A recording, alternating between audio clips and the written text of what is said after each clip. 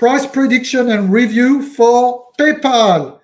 So buy on blue, sell on purple. Buy on blue, sell on purple.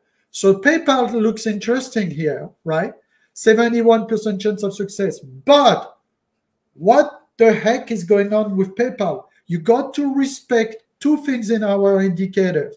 Number one, if you look at the top, which is the trend box and the alerts, they are all pointing down. Institutional net seller, major retail net seller, minor net seller retailer. Even on the short term, it's down. Long term down, long term down, long term down. That tells me I cannot put a big size yet on PayPal on the long side for entry. And that tells me that I should really be conservative in my entry on PayPal, which I have an entry at 45, the edges were at 50, and now I have workout shoulders at 55. So there's three areas that I know PayPal is fantastic. 45 edge, 100% chance of making money. That's the probability power calculator. Second edge, right there, which is the edge we touch, by the way, at 50. So I have 45, 50 on the bottom, which is a great re-entry and add point for PayPal, especially if the new CEO doesn't execute. Or we can argue, Mark, are we not forming a head and shoulder on your institutional red zone, which is the second way of looking at the charts here. And then in that case, that's 55. And you have a 71% chance of success. So what do? Look, I don't want to buy more than 100 shares of a lot of stuff.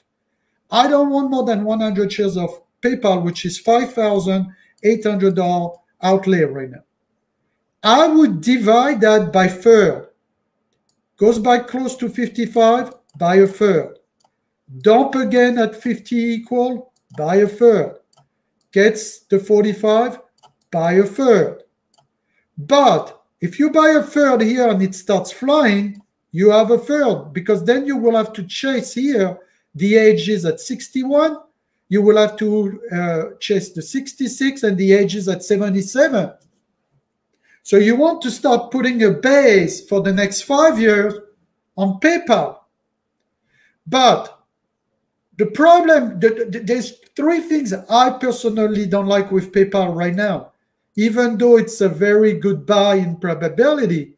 Number one, there's no net buyers here for short-term trading. I want to see those turning blue, buyers. Number two, long-term, it's bad. Long-term, I can take, but I need the short-term to turn up and up and up and up. And then there's one thing that I don't like is that it's consumer-related. Meaning if the consumer is overstretched with debt, then they are not going to spend retail PayPal. And if we're on stagflation and there's less consumption, it's not great. This is why some of my theme this year was AI. I prefer Palantir than PayPal right now. But this is my price predictions. If you like PayPal, enter 45.50 is your best bet. 55 shoulder. Build, be prepared, because you might have to suffer 3 to 5 years on PayPal before you see the price target of 93. 93, you know, people say PayPal double, triple. Look, the calculator doesn't show that.